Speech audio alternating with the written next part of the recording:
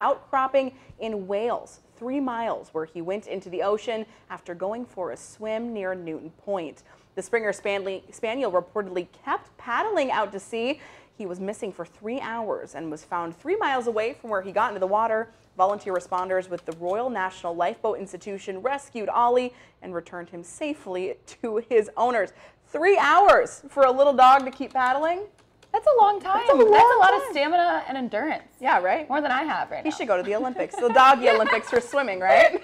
Let's let him know. Yeah, we'll Send him to Tokyo. We'll give Ollie a call to head out to Tokyo. But man, he must sure like